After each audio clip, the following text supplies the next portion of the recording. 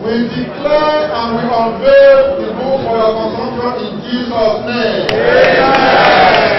The event attracted political associates, admirers of Governor Adams Oshiomhole, members of the State Executive Council, dignitaries from far and near to Iyamho, Governor Oshiomhole's village in Etsako West Local Government area. It was an opportunity for the governor to celebrate his mother, Alhaja Aishetu Oshiomhole. He noted that his mother taught him the virtues of honesty, being straightforward and a perseverer, adding that all of this prepared him for the challenges of governance, especially the ability to prudently manage resources of the state. He taught us these values of being straightforward, of courage.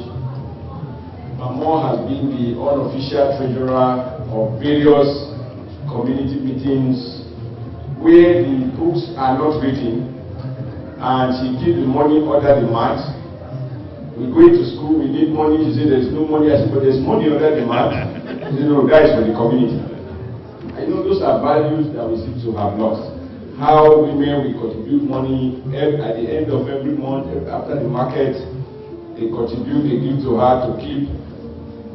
Every week they give to one person, the next week another person. That way they are able to empower themselves. Other dignitaries at the book launch also spoke glowingly of the governor and his mother. For me, it's a summary of who she is. A person that if you have not eaten, she will not eat. If you are not sleeping, she will not sleep.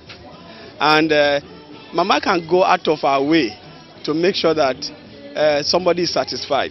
Her efforts in bringing about responsibility in the women folk in her community, we want to say that such a life is worth emulating. It's a gift cause for all of us to look back and be proud of our respective mothers.